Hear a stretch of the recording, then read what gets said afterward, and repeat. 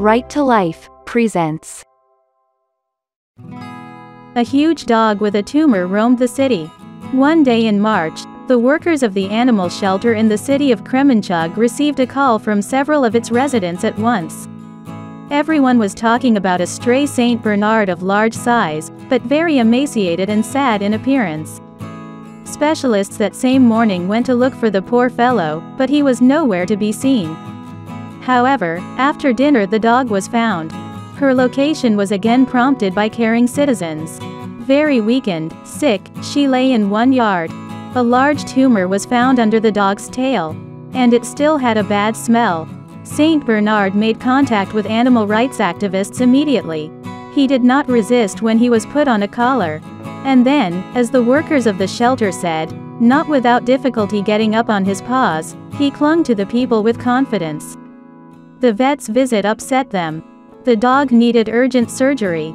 As doctors noted, the appearance of her tumor could be triggered by mechanical damage. Most likely after someone badly beat a stray dog. A homeless dog was given the nickname, Chamomile. She spent the night in the shelter, and in the morning she was taken to the hospital for surgeons. The operation went well. True, after anesthesia, the Saint Bernard could not wake up for a very long time. But in the evening Chamomile herself got up and drank some water. She was then returned to the orphanage. However, she needed injections and drips. I must say, the dog was lucky in this regard. After all, the workers of the shelter are well able to do this. The days after the surgery were uneventful. Chamomile slept almost all day. She only got up to drink.